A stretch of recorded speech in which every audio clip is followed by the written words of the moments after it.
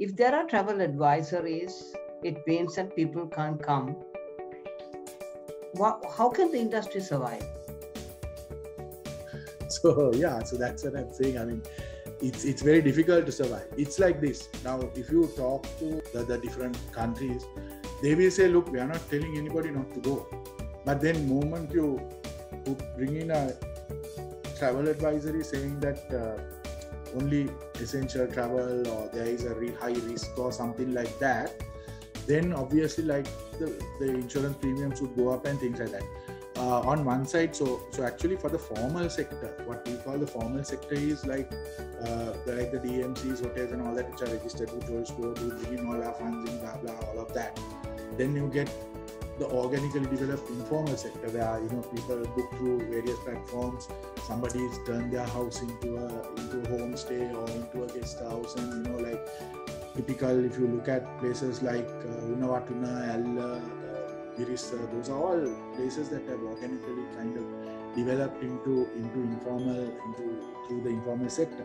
So now those people like that have no issues. They still come as long as the airport is open and there are flights. They will come because they do their own bookings and come. So that way, actually, for the informal sector, to some extent, if you go to Alla, it's packed with tourists. The thing is that so the smaller guys in the industry, they actually benefit from that, whereas for us it's tough.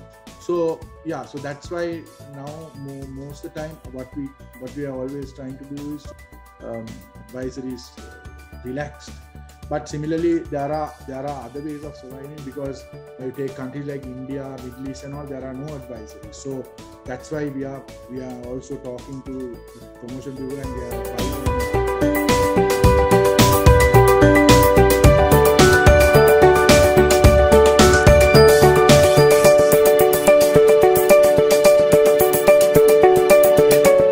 Good evening and a warm welcome to another session in the MBA Diaries, where we will be meeting an expert, not just the national experts, but then of course the global veterans as well. So as Asia Pacific Institute of Information Technology, we are honored to be hosting this webinar today with another veteran in the global corporate world, and especially in a platform where we are talking about many discussions and national challenges, international challenges ahead of us as Sri Lanka and as a nation as well. So to start off, let me warmly welcome all our students who are joining us from Staffordshire University and from Appit Sri Lanka platforms, and of course all our students who are joining us from different parts of the world as well. In addition to that, all our delegates and diplomats who are joining us from all around the world. And with that, I would also warmly welcome all our partner universities who are on board with us as well.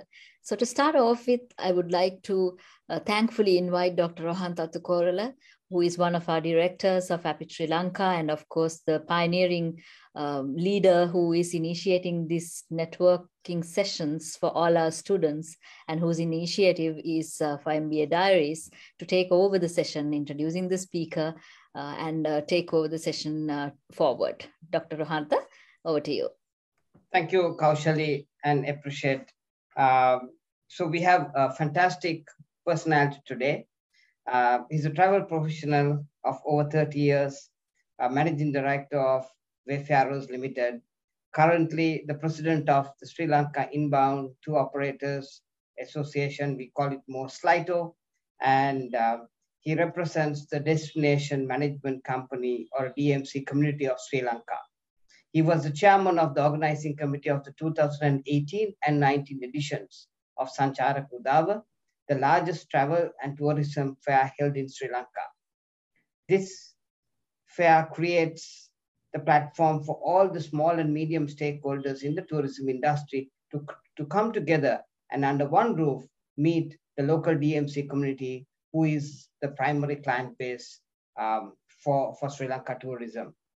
He's an advocate for sustainable tourism, chairman of the Responsible Tourism Partnership for Sri Lanka, and a trustee of the Federation of the Environmental Organizations, FEO Sri Lanka.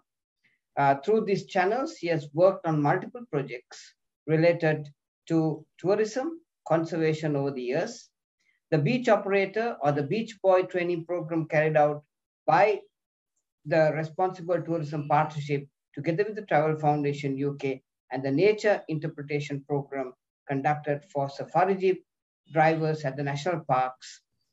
Project run by FEO are some of the projects he has involved on the hands-on basis. Together with the Travel Foundation of UK, through the Responsible Tourism Partnership and funding from the EU, he was directly involved in with the Greening Sri Lanka Hotels project back in 2010-2011. A unique position as a nature lover, conservationist, travel professional, and enables him to identify and work on problems-related areas to tourism and sustainability. And he has conducted in sustainable manner the best practices to be exercised across tourism destinations. He spends time getting involved in the education stakeholders of the importance and the benefits of creating sustainable tourism industry. So today we have a person who is absolutely ground-based, hands-on, who works with the jeep drivers, the tour guides, and the real people who come in contact with the visitors who come to Sri Lanka. So he is absolutely a ground-based person, which is why we have such a lovely, eminent human being with us. President of the Sri Lanka Association of Inbound Tour Operators, SLITO, Managing Director of Wayfarers Limited, ladies and gentlemen, Nishad Wijetunga. Over to you, sir. Thank you, Rohanta, for all those nice things. So basically, Rohanta, are you going to be asking me questions or do I just box on? You could talk for a while, Nishad, to give your, the normal, typical Nishad style of giving a whole overview. And then I'll take a few questions which come and I will share it with you. Fine. So, right. Hi, everybody. Thanks for having me here. I don't want to go back and stress about how difficult things are or where we are at the moment, but believe in looking forward. So right now, as far as the tourism industry is concerned, it's an industry which had its best year in 2018. We generated around $4.5 billion across the industry, and we support, actually even now we support about 3 million livelihoods, which is about 13% of our entire the population of this. So we unfortunately, as you know, were hit in 2019, and then things started picking up. Then the pandemic came along, and then that shut us down for about 2 years. And now when things started just picking up, we are faced with yet another crisis. But having been in the industry for the last probably 30 years, we've been through very tough times, and we've been through ups and downs. And what is great about Sri Lanka is that it's a resilient nation, and we have lived through so many difficult times, and we have always bounced back stronger and better. So we have, so the industry, I gave you a few stats about the industry. Just to tell you a little bit about our association. So actually tourism is, there are different stakeholders, as you know. There are the hoteliers, and there are travel agents, and within, I mean, the common term is a travel agent, but this in the travel agent community, there are two sides. There are the inbound people and the people who handle outbound tourism. That is the ticketing agents and things like that. Those are the guys who are known as the outbound agents.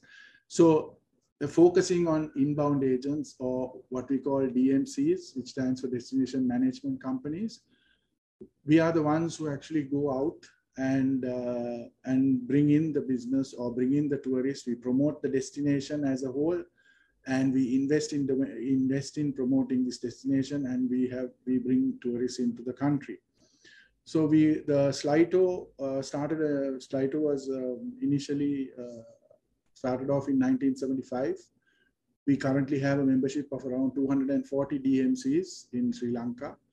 About 90%, you will be surprised, 90 to 95% of the DMCs are SMEs and not big companies. There are very few big companies involved in inbound. And so therefore, the majority of our membership are small and medium enterprises. So what we do is we partner with, we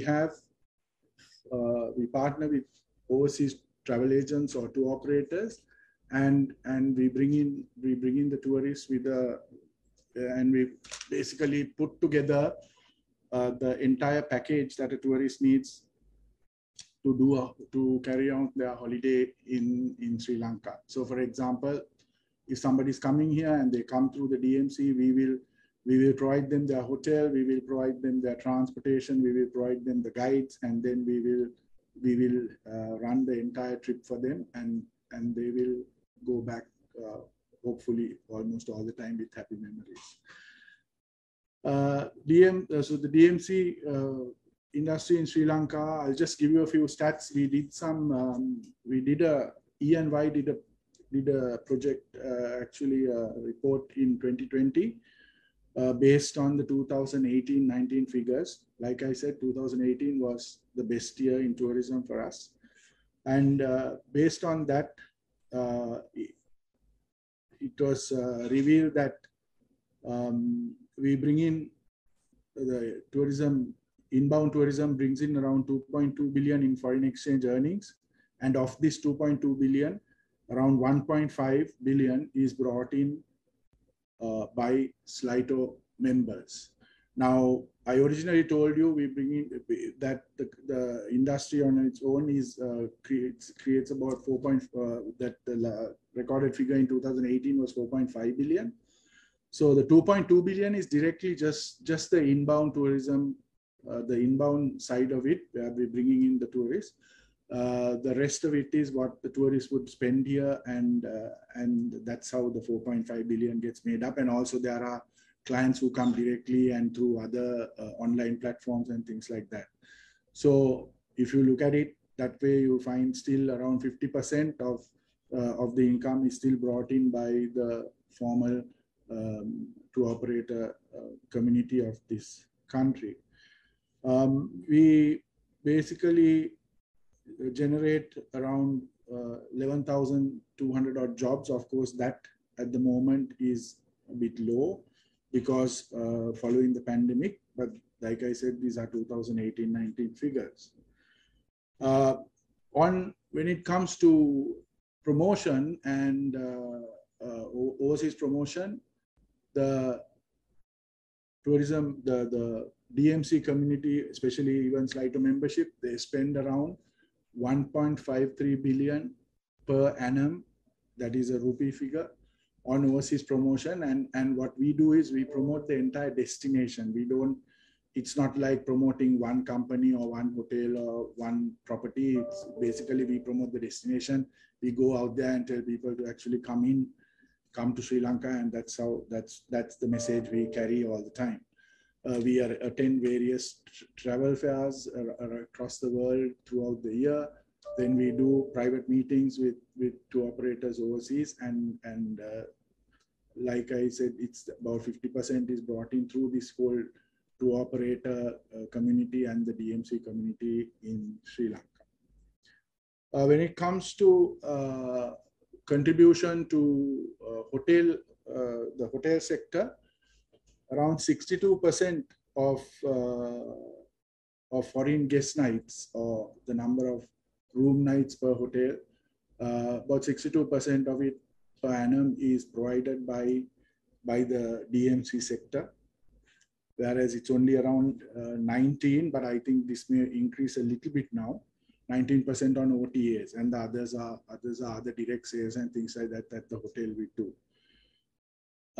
We contribute 11.5 billion to the government coffers in terms of, like I said, we do the packaging. So in terms of entry fees to the different sites, entry fees to the national parks, all of that stuff that we package together for the tourists.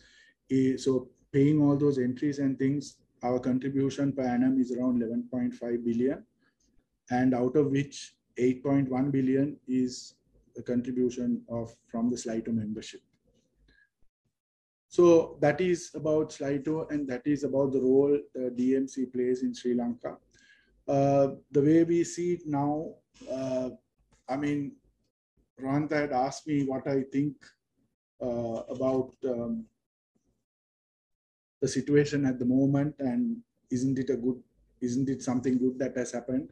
Yes, there is some good in it. I'm not personally speaking, I don't think the message that went out on Bloomberg by our president was a very, very positive one, especially when you look at the markets, generating markets for tourism to Sri Lanka and those governments. I don't think they view that very positively anyway. From a Slido point of view, yes. From an industry point of view, yes. Thankfully, there is some respite at the moment.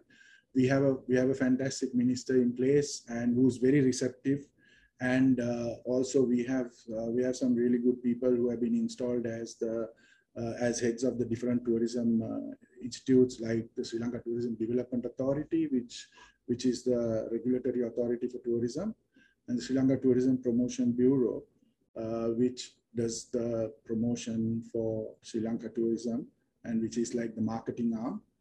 And also we have another marketing arm for conventions and exhibitions and events, which is the Sri Lanka Conventions Bureau. We have another new chairman there. And of course, the Sri Lanka Institute of Tourism Hotel Management, which develops all the human resource for the industry. Again, we have another chairman there, which I think it is a good thing to have 4 different people there who are focused on each of them, and each of them are experts in their different fields. So that augurs well for the institute and the function that they have to carry out. So yeah, in that sense, thankfully we are in a slightly better place now. But having said that, we still have the fuel crisis. We have the major problem for the tourism industry at the moment is the travel advisories that the Western governments have put in place. We have been talking to the different ambassadors and high commissioners about having these relaxed, because there is, at the moment, things are okay to some extent, but because it's a bit of a catch-22 situation, because we are struggling. The population here is struggling. We don't have fuel. We don't have sufficient fuel. We don't have sufficient gas. We don't have. There's food shortages predicted and all that. But so obviously the explanation or what the foreign ambassadors and high commissioners are telling us is, they don't want their citizens coming here and adding to this burden. But on the other side of the coin, at the moment how we are managing to sort out these things to even this extent is by getting more aid, more help, more support. Whereas if we actually bring the tourists in who are willing to come, who are happy to come, and actually right now also, yesterday we had a meeting with the Russian ambassador, and he said at the moment he has 3,000 clients, 3,000 Russian nationals in Sri Lanka as tourists at the moment. So if we get from what we are trying to say is, if we bring those tourists in, then we bring in the dollars and the foreign exchange that we need to strengthen our economy. And the unique thing about the tourism industry is, especially when you take the formal sector. So what you call the formal sector is like these 240 DMCs and the registered hotels. Any enterprise, any hotel or DMC that is registered with the Sri Lanka Tourism Development Authority, because we pay our taxes and we follow the rules and all that. So therefore, the entire foreign exchange income that is earned is brought into the system through the proper channels, through the banking channels, and that definitely helps the economy at the moment, as opposed to, you know, other ways that these monies come in, which is what the central bank is also now trying to stop. So that is a major thing, that all of the money that we earn comes into the country through the proper channels.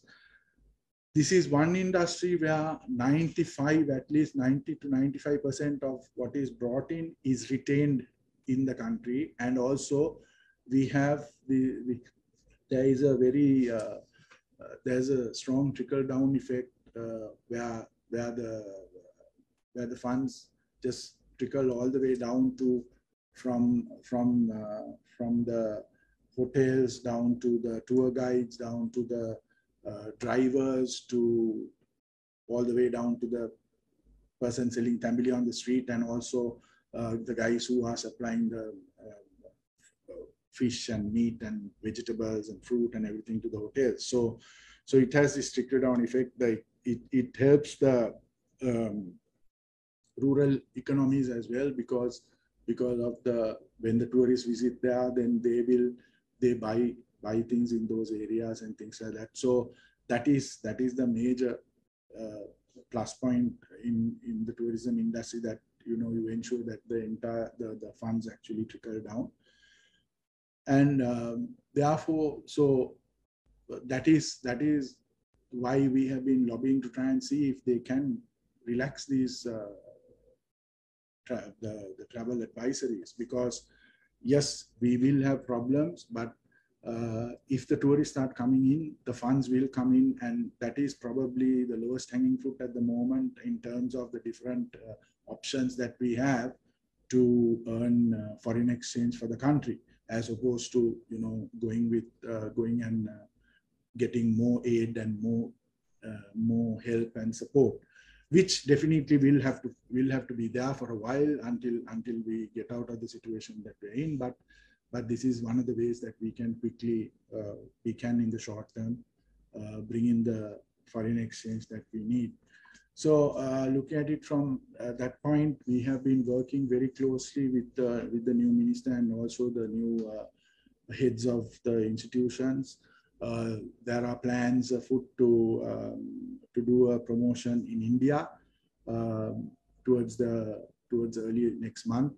We traditionally, whenever we have had problems, I mean, one of the things I clearly remember is that when we had an attack on our airport, the LTT attack on our airport, and the airports were closed down, and then that was actually in my during my career, one of the first times I faced this problem where there were multiple travel advisories, and basically none of the tour operators overseas were able to send clients here, and nobody could come here, and there were insurance problems, and so basically it was absolute no-go situation. And at that time, the way we kicked back was it was India that came in, the market, Indian market, that came to our rescue once things settled down, and they slowly started relaxing the advisories, and with promotions, we managed to get the Indian market to come here and actually kickstart the industry again. So we did this even soon after, towards the end of last year, when things started working out. There was a promotion done. Sri Lankan Airlines came in, they did a fabulous job. They brought in bloggers, they brought in influencers. There were around, I think, 50 odd bloggers and top bloggers and influencers that were brought in, and they were taken around the island with Slido, and they really created the hype, and we saw a huge increase in the Indian market from the Indian market, and business did pick up a lot. And of course, then slowly the other markets started coming in, like Europe, UK, and the other more mature markets that we are used to. So, and then things did pick up. January, February, March was good. And then slowly from April, things started going pear-shaped again. So again, the way we see it, we have given as an industry, the Hotels Association, Sri Lanka Association of Inbound Tour Operators, and also we have this other initiative, which is the One Industry, One Voice initiative. And that includes all the other, quite a few of the other associations like the Airline Representatives Association, the Colombo Restaurant Circle, and also the Travel Agents Association, and so several others who are also in this because we work together, and we discuss, and we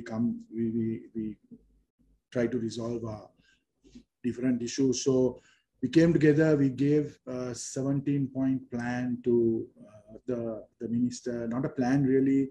The minister spoke to us and he wanted us to give him some pointers, which we did. And we are really happy that quite a few of them have been taken on board and are being worked on right now.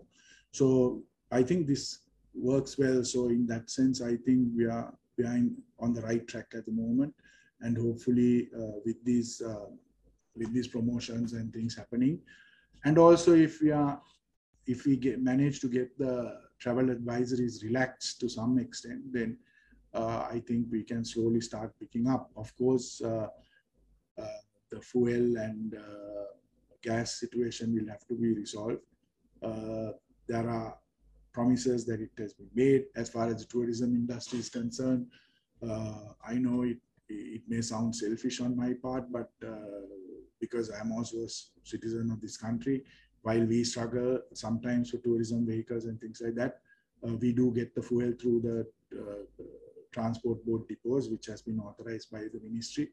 So that is also keeping in mind that, you know, bringing in the tourists and that brings in foreign exchange that will actually be retained in the country and in the system. So that said, we are looking forward to hopefully things getting resolved, and I'm very confident, and all of us, because Sri Lanka, we have gone through a lot of things, a lot of bad times, ups and downs in the industry, and we have always come out stronger and better. And I'm quite confident that it will be the same after this situation as well. So if you want to ask me any questions, I'm happy to answer. And that's about it from me at the moment. Thank you. Thank you very much, Nishad. And it was fantastic how, without one single slide, how you went through the whole industry. I mean, it just tells you the kind of experience curve that you come from over the years, and the hands-on ground experience which you shoulder is so true. Sometimes we in today's world, what we have realized is that the people who have very good street smartness is actually sometimes way above the people who come from a typical university kind of a background. And given the pandemic, Nishad, we also realized that everybody's questioning these theories that have been developed, because all those theories have now changed because the consumer behavior has changed. So the way that the traveler would book a holiday would change. The things that they would do when they come to a country, the procedures they would follow is so different that, having a person of your caliber talking about inbound tourism is really it's an absolute benefit to my mind for a youngster studying for an MBA. Just a few questions. I mean, there are so many questions coming across because your flyer has been hosted in multiple platforms. And so the first question coming out, Nishad, is, it says, isn't this the best thing that could happen to Sri Lanka? What is your view, Nishad? Can you put double spotlight, Niroshan? If you say isn't this the best thing? Well, if you're talking about the current situation, yes, I guess, I don't know whether it's the best thing, but certainly we have got some breathing space. We have got the situation could have been much worse, but there's got some breathing space. But like I said earlier, I mean, I think our current president going out on a business network, international business network, and saying that he's going to stick it out for a while, when everybody is asking him to step down. I mean, I really don't know whether it will augur well with the international community, and whether we will be able to achieve everything. However, that is my personal opinion. But from, like I said, industry side, we are happy that we have got some fresh new start with a new minister, with new heads of the different tourism institutions who are focused on each of their roles. And so that augurs well, and that we think is a good thing. And that's why I was telling you about what we are planning about the Indian promotion and things like that. And also on the other side, we have been talking to the embassies about trying to get these advisories changed, which is a must. I mean, if that doesn't happen, then right now, before we went into this situation, and even now, our bookings for July, August, which is the summer season in Europe and UK, was very, very healthy, and it was looking really good.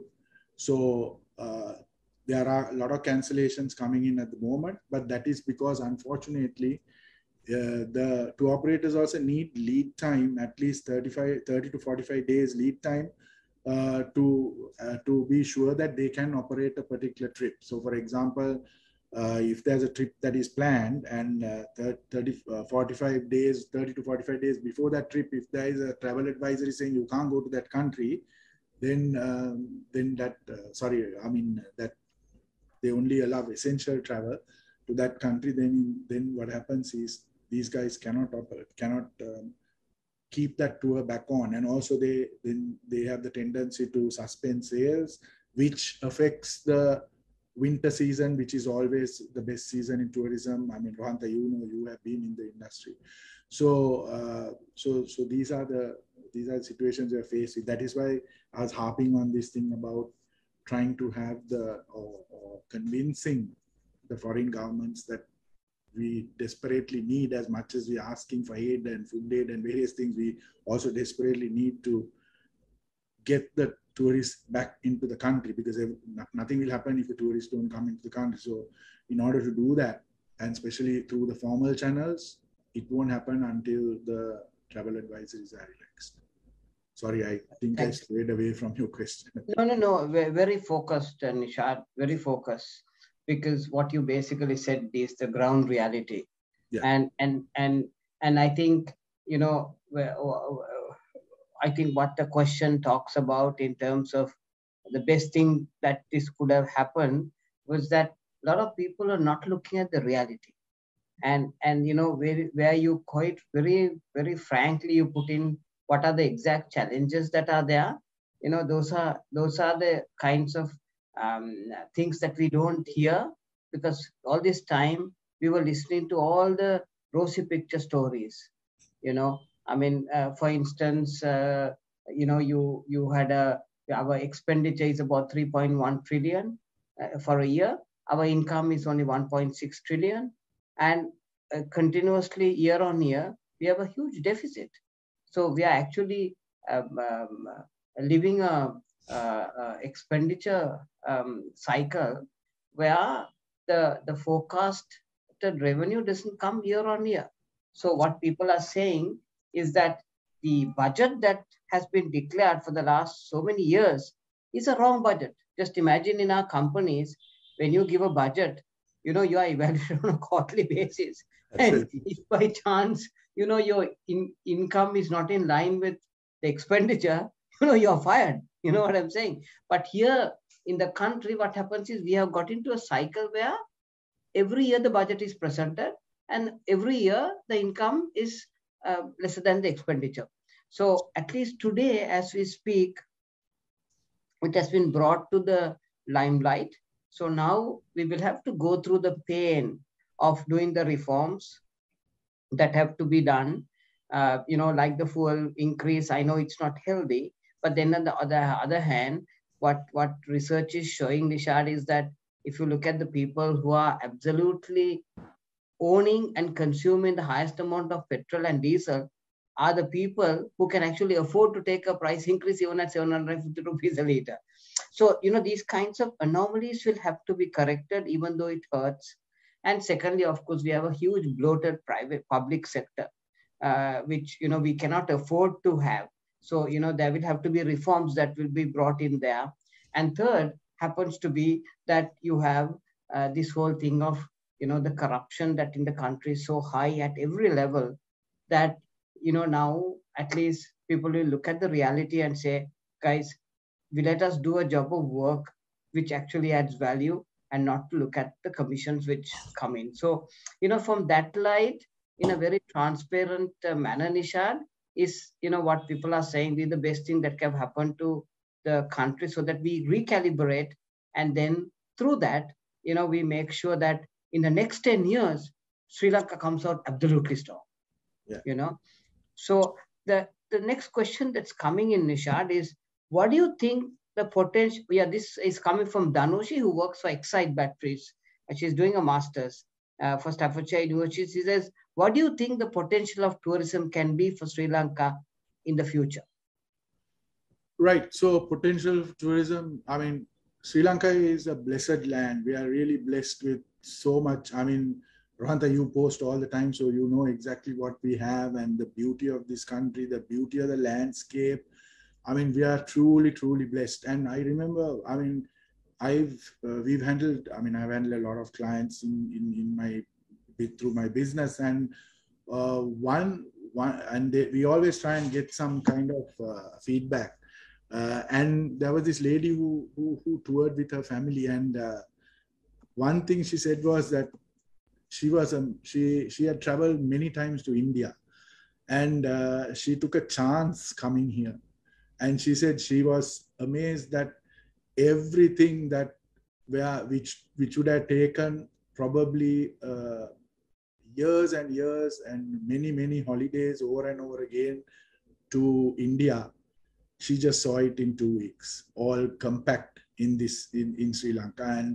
And she said she's still going to come back because she's so taken up with what we have to offer. So we are truly blessed, and we have to, as long as we protect what we have and continue, the potential is kind of limitless is not the right word, but we need to manage it also, because sustainability is important.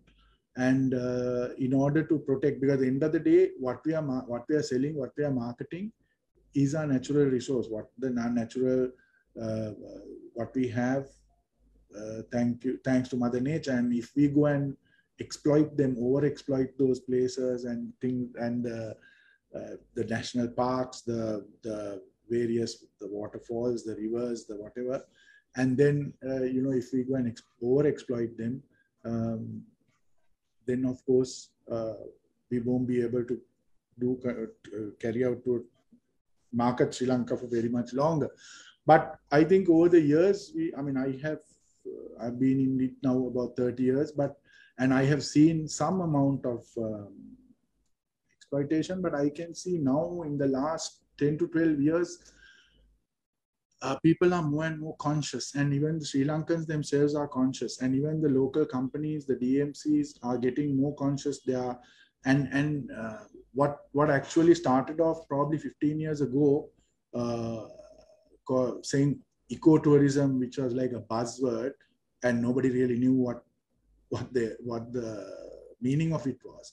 But actually, it is more sustainable tourism, and I think now more and more people are beginning to understand that if they don't practice sustainable, I mean, if they don't have sustainable practices in their businesses, especially in terms of the tourism industry, then of course going forward, there'll be I don't think we can last for very much longer. So therefore, I'm encouraged that people are actually thinking about it and practicing it throughout. Also, there are a lot of numbers that are talked about: 5 million tourists, 10 million tourists by such and such a year. I don't think that is. Yes, we need to increase the numbers. There is no doubt, and also we have to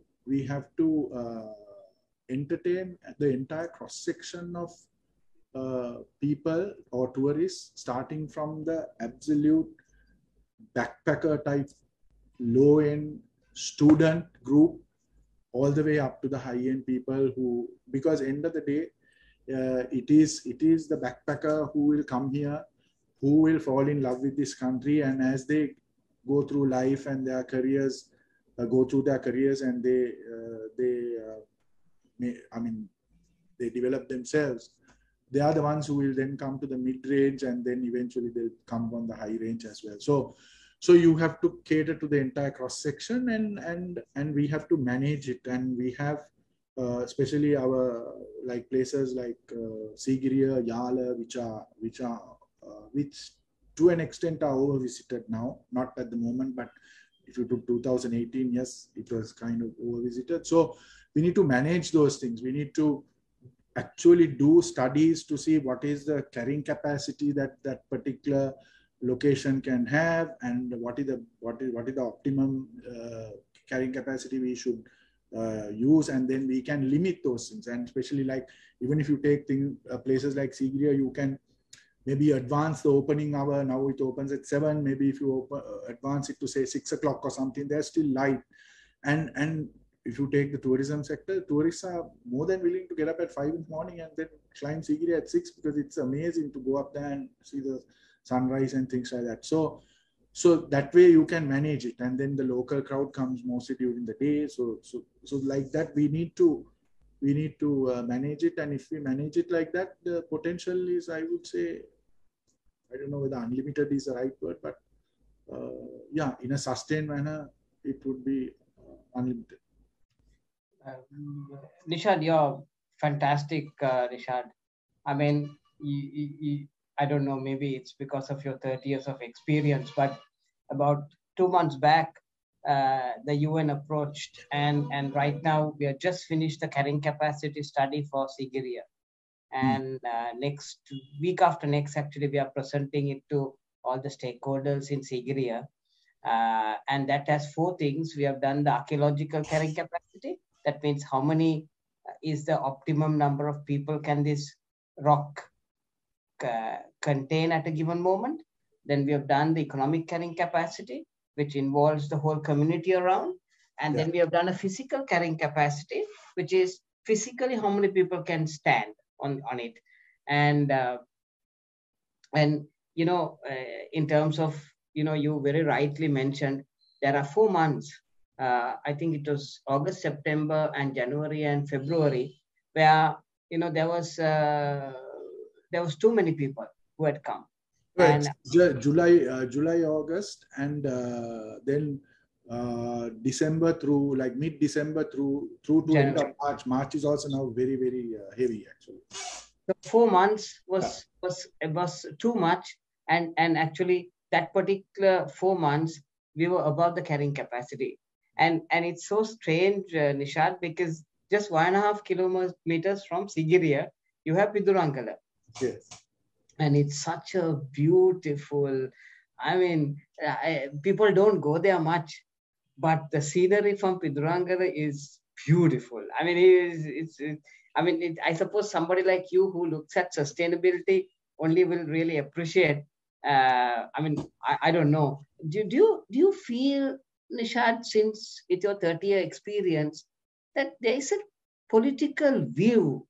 Is there a political will to develop tourism, or is it that they just talk, but they don't actually invest?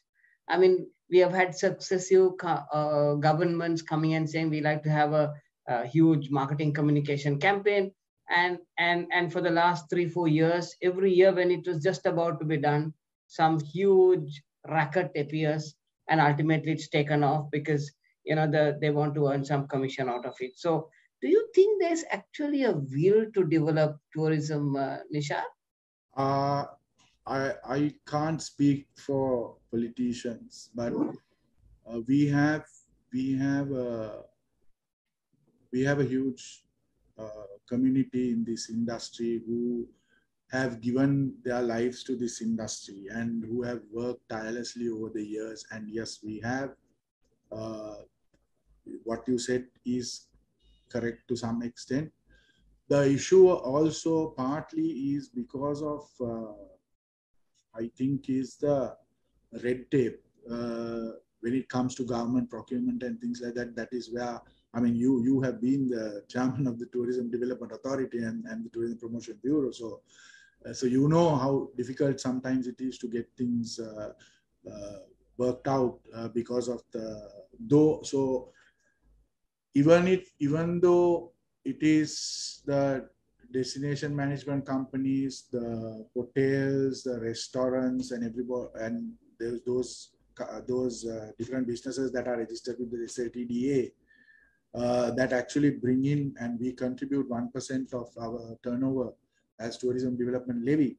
I mean, this was thought out because the first Act for Tourism was brought in 1968, and that was a very broad act. And there was one institute called Ceylon Tourist Board, and everything happened under that. The regulation was done by that, promotion of that, and there was not the funds were insufficient for actual proper promotions and things like that.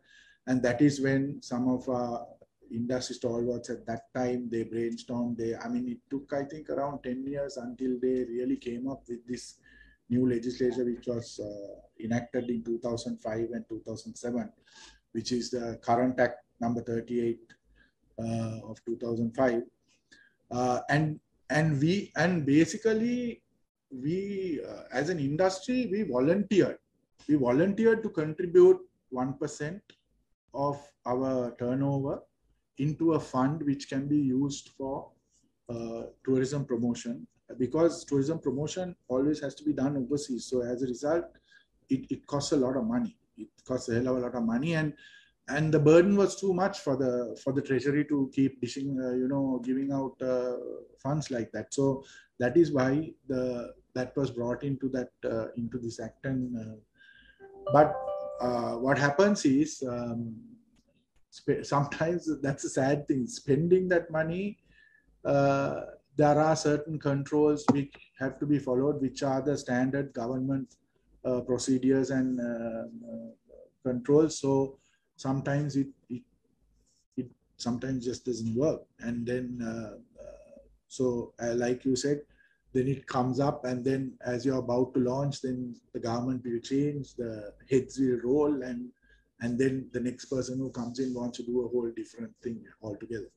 So anyway, I've lived through this, I mean, many times over, and but we have managed, and Sri Lanka has done pretty well for itself. I mean, 2018, we were on Lonely Planet and so many other platforms. We were ranked among the top destinations to visit, and that has, of course, that has partly been organic as well, because people have been coming here, going back, and especially with social media platforms and all that taking over. So we have to have, I feel that with the right people in the right place, then definitely there is a will to do it. But like I said, I can't speak for politicians, and hopefully, but I can, at the moment, the minister we have in place, He himself says he's not sure how long he'll be the minister, but at least he's committed, and he's even privately he's like saying, I'm going here. If you want me to speak to somebody, some of your agents, I'm happy to talk to them. I'm happy to assure them of what's going to happen here and blah blah. So that kind of stuff. So that's all good, and I mean, yeah. So to give you a direct answer to your question, I don't know about political will, but certainly my colleagues in the industry, both in tourism, in the hotels and everything, are very committed, and we have stuck in our industry for the last 30 years, like over the 30, 40 years. Some have more than 40, 50 years also. But we're stuck in the industry because we have faith in our country, we have faith in tourism and in the industry here. There's a good question coming from a Brandix guy, Gayan. He's also doing the masters at Staffordshire University, Nishad. He's saying, what particular reforms would you like tourism to have? Tourism, when you talk about reforms, there are a lot of things talked about, but the way I see it, we have to look at a model that can. I mean, we have this massive fund, right? We have this massive fund which is sitting here, and we are still struggling to spend it on things we have to spend it. So that is one of the main, I would say, the main things that we need to look at is how to bring in a different, I don't know whether it's bringing in a different structure or whatever to the Tourism Promotion Bureau, where they'll have more, leeway to actually spend these monies on proper promotions and things like that, rather than the situation that we are faced with. I mean, I'm not criticizing anybody or anything, but I think we need to, I mean, some of these, I think some of these, what do you call, the government regulation on spending and things like that, I think is, some of them are pretty archaic. So, and also, I mean, if you look at even some of the fines and all that we have to pay, I mean, it's a joke. So so therefore, I think overall we need to look at those kind of things being relaxed, and people who know the industry, who understand the industry, need to be put in the places where they can take decisions and box on with promotion. So that is what I would really like to see.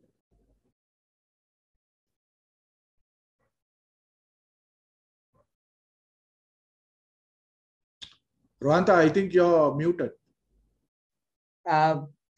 Sorry. It's a question coming from Hansani. She works for the IT BPO industry. She's asking, what made you like the tourism industry? And especially, can you tell us one of your flagship sustainability projects that you think you would like to share with us? From the time I was a kid, my father encouraged us. We traveled a lot all over the country. I mean, not overseas. Huh? And every holiday, we did some trip or the other. Earlier, it used to be to some friend's tea estate or somewhere else, or to some jungle or the other. I love going to the jungle. I mean, I can go and spend days and days inside the national parks, and I really enjoy that, doing that. So from the time I was a kid, we did a lot of traveling. And then I remember when the Mahavali project started in the late 70s, every school holiday, the trip was some educational type of trip where we were taken to, I mean, my father managed to find somebody whom he knew from somewhere in some Mahavali project or the other, and then we would be taken to see the project and how, and then we'll be given a rundown on how it's going to operate and all of that. So this traveling bug, the travel bug has been in me for the longest time. But actually, how I got into tourism is actually quite quite a chance thing. I remember, so eventually when I finished, I actually started life. Those days there was not a lot of universities and stuff. I never went to university, but I did go to the NIBM Institute of Business Management. They had a course in computer systems design, and then you would come out as what they called a systems analyst at that time, and that was what the path I chose, not entirely because I wanted to, but with pressure from my parents as well. And I did that, and then I started working in IT, and I got quite bored actually sitting in front of a screen, even though now that's what I do most of my life, in front of a screen. But in those days, in the early 80s, it was not so much fun sitting in front of a screen. But anyway, and then what happened was I still used to travel. I used to still go around the country. I used to go to national parks to do all that stuff. And then eventually, even when it came to work, I would jump at any posting I'll get out of Colombo. So I worked for a property development company in there, and then I worked in Kandy, I worked in Matra and all of these places. So it was fun. And then when I got married, my wife's brother had started Wayfarers back in 1976.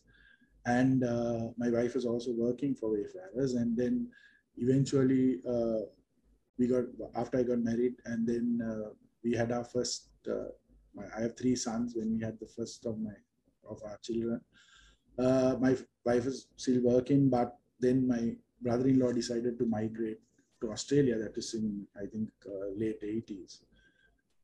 And I thought, and then they were discussing, should they close the company down? Because my wife said, look, with kids, I can't be doing this on my own. And then my brother-in-law once caught me and said, hey, listen, this is kind of an established business. I know this is not the greatest thing, but why don't you look at, doing this and, take it on? So having the travel bug in me anyway, and also by that time I had kind of realized that I would like to do something on my own rather than, working for somebody else. So this was like a fun thing. And then I anyway was helping my wife on the side while I was doing a job. I was working for Celtel at that time. And then that's how I eventually got into the tourism industry. And this is a fantastic industry. I know everybody who's in the individual industries will say that is a fantastic industry, but this is an amazing, because this industry actually, the whole thing grows on you. Once you get in, it's very difficult to get out. And it's a fun industry, because at the end of the day, you're sitting there in your office, planning holidays for other people and sending them on those holidays. And then you part of your job is to actually, your research is actually going on holidays and figuring out, what is out there and what you can do and how you can, market those products and what are the odd things. Now you were talking about Pidurangal. I mean, Yala was another place that I felt was highly overvisited, and I managed the companies that I work with, which are mostly my company works with UK-based companies. We were one of the first to pull out of Yala because we felt it was irresponsible going to Yala, and we started instead going to Vilpattu. Some of our tours we don't climb Sigiriya, we climb Piduranga.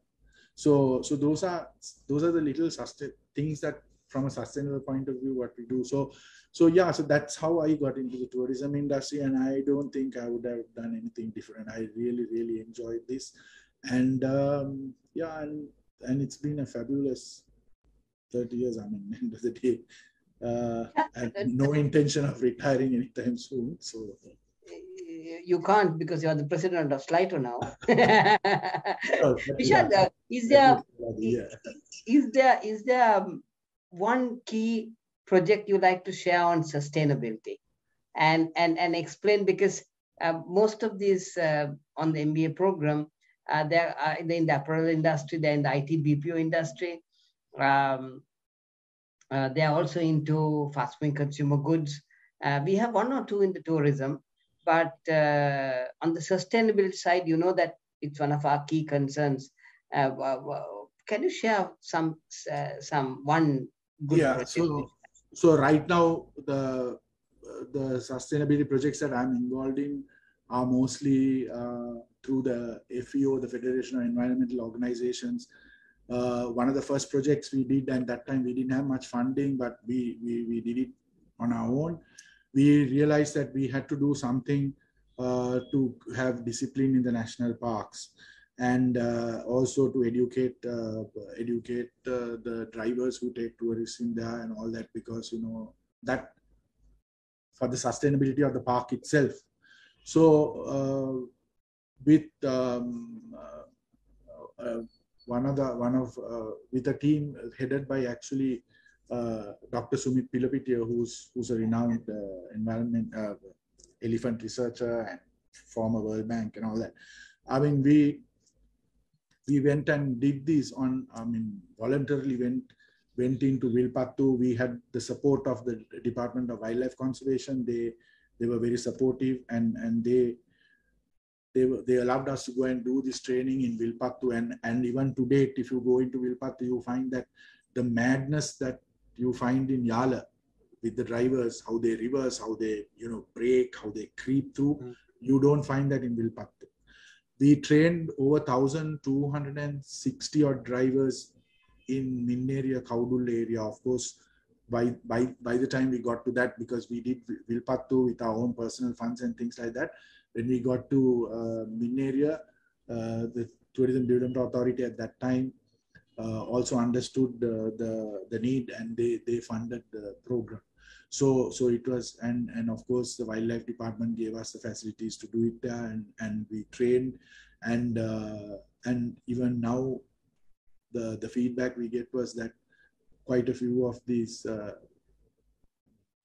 they still don't have the madness that you get in Yala. Unfortunately, we never got to Yala because, again, like I said,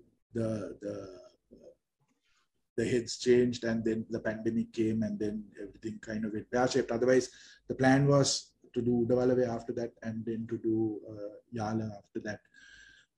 That is one of the projects that I really enjoyed, and Dr. Sumit used to actually explain in detail about elephant behavior, or if it was in Wilpattu about, we had another gentleman who's an expert,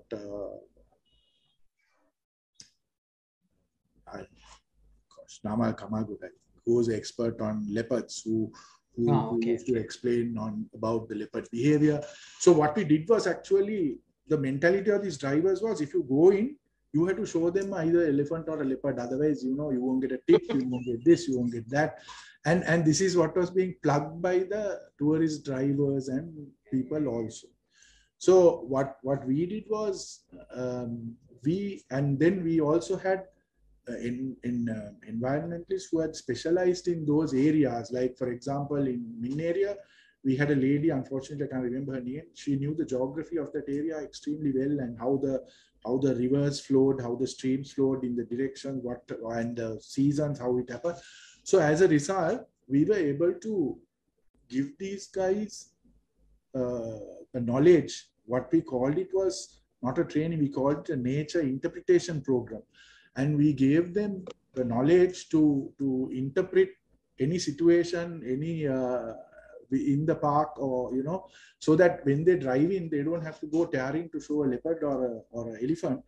They can even stop by a tree and spend 10 minutes explaining about that tree or something like that, and give that knowledge. So when we started off, I still remember in Minneria, the drivers were not very keen to come, and they're like, we don't need this, we've been doing this for generations and blah, blah. But the DWC then made it mandatory and said, if you guys don't follow this and get the certificate, you won't be allowed into the park. And then the comments we got after the 2 days of training, like, they used to talk amongst themselves and say, oh, we actually learned something, and this is amazing, about how that elephant behaves this way, or how this sound that the elephant makes, this is what it talks about. And then we even actually Sumit had slides where he showed, if you are driving on this lane, park this way, don't, if you do this, then you'll be blocking the elephant's path and things like that. So that was really enjoyable thing that I did. And long time back, that is, I think 2010-11, the Beach Boy program. I mean, Beach Boys, what the people we used to call Beach Boys, I mean, it's not a nice word to use at the right now, but I'm just saying that's what it was those days. Traditionally, tourism in the 60s, when it started, there were these areas that were demarcated, like Bentora Beruala, and those were resort areas. And immediately what happened, like everything else, like the big companies, the conglomerates, they went in, bought land, because they were the ones who had the money to do it, and they built these hotels. And immediately there were parapet walls that went up right around the hotels, and everybody in the area was kept out, and they did their little thing within, and no one from the community benefited from tourism at that time. So that created a very hostile environment there. And that is why they eventually ended up being Beach Boy, because these guys couldn't take, the hotels couldn't take over the beach. The beach in front of them was public. Anybody could go there. And then there were these clashes between the hotel management and the Beach Boys. They were clashing because they were, creating a situation where they would be talking to the tourists and harassing the tourists and things like that. So we identified this problem, and what we did, because it was then soon after the war finished and things were picking up, and with the support of the Travel Foundation UK, and the Travel Foundation UK was set up by the then Prime Minister Tony Blair, and the purpose of it was to give back to the communities that the British tourists visit. And luckily, Sri Lanka got picked as one of the first beneficiaries of this project. And then we created this situation, and what we did was we went in there, spoke to the Beach Boys, explained things to them, spoke to the hoteliers, brought the two communities together, and then they were renamed. They were then after that called beach operators, and we encouraged them to actually develop little industry things that they can do, like, say, for example, take a tourist on, if they had some nice, place to show them down, like in a river or some little spot of jungle or something, or point out and do a walk or something like nature walk kind of thing. And, that kind of thing. And also without only focusing on selling some piece of cloth or some handicraft or something. Yes, that was also there. And then what we did was we encouraged them, the hotel management, to take on X number of guys from the village to be in front of the hotel. So for example, Hotel A would have say 10 people, and amongst the 10, they would roster themselves, and then you don't find a huge number of fellows hanging around outside when the tourist comes on. Like that we created, and then the guys who are in front of Hotel B won't come and poach on the guys in Hotel A, and so that took a lot of training, a lot of talking, a lot of explaining, and and I think that was judged. Even the Travel Foundation, for the longest time, I think still on their website, that is one of their flagship projects that they still talk about. So being a part of that was amazing, and it was really good. And I happened to go to some of those. At the end of the program, we would give them T-shirts. We would give them a certificate, and empower them to be in that position. And when you go there, I still remember some of these guys, they used to come and thank me, and I said, listen, this is nothing to do with me. I just came here. I'm only part of the organization. They said, nah, in Sinhalese, if I can explain what he said is, we were not taken any notice of in our village, but by this program, we have been given a new lease of life, and they actually look up to us, and they think that we are now doing something responsible and good. Whereas, I mean, what we are doing is pretty much what we used to do, but in a more organized way, but still, so that was a really great project that we did. And I think, yeah, that was fantastic. a good project. I mean, I would encourage one of the MBA students to do this project on the Beach Boys, and the one that you talked about in Vilpattu, to do it for their dissertation, so that it could be captured, and then subsequently the best practice could be shared and documented, Nishad. So let's see how I could maybe convince a set of youngsters to do this, because it's really fantastic. I mean, this is real top-end doctoral work, which a lot of people don't understand. It's a science. Like what you did. I mean, what you just now shared in Vilpattu, to look at, like what Dr. Sumit was talking about on the behavior of an elephant. How do you park? And then when we go to Yala, we tell the driver, the first thing we say is, other Komari Kotiako Pennanno. You know what I'm saying? And he goes all over the countryside, calling all his friends, trying to see where this fellow is. So though tourism is blamed for all of this, what we find, I mean, I have served on committees where we have looked at how to manage this thing. We find that it is the locals who are the biggest culprits in this whole operation. And I mean, and I remember in those days when we were not conscious of all these things. I mean, I probably would have done the same thing long years ago. So I mean, we need to look at it differently, and we need to try and see how we can. There's an interesting question coming from Shamila. She's also on the MBA program, Nishad. She's asking, if there are travel advisories, it means that people can't come, because if they are going to come, the insurance premiums are going to be higher, or sometimes they might even not get premiums. So how does the industry, how can the industry survive? So that's what I'm saying. I mean, it's very difficult to survive. It's like this. Now, if you talk to those who, the different countries, they will say, look, we are not telling anybody not to go. But then moment you bring in a travel advisory saying that only essential travel, or there is a high risk or something like that, then obviously like the insurance premiums would go up and things like that. On one side, so actually for the formal sector, what we call the formal sector is like the DMCs, hotels and all that, which are registered with tourist board, who bring in all our funds in blah blah, all of that. Then you get the organically developed informal sector, where people book through various platforms. Somebody's turned their house into a homestay or into a guest house, and like typical, if you look at places like Unawatuna, Alla, Birissa, those are all places that have organically kind of developed through the informal sector. So now those people like that have no issues. They still come as long as the airport is open and there are flights. They will come because they do their own bookings and come. So that way, actually, for the informal sector, to some extent, the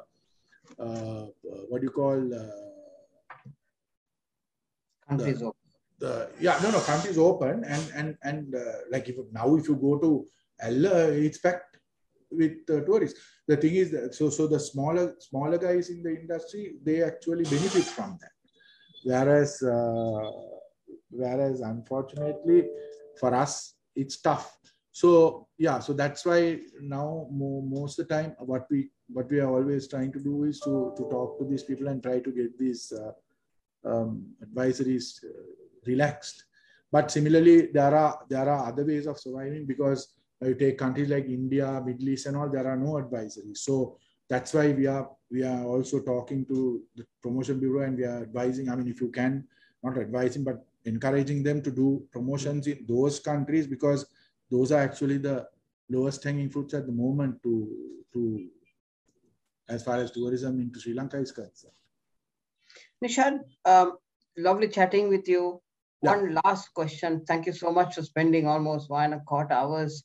I actually said only 45 minutes, but it's lovely listening to you, talking about real hands-on tourism experience, and of course, conceptualizing it to fantastic theories like sustainable tourism so,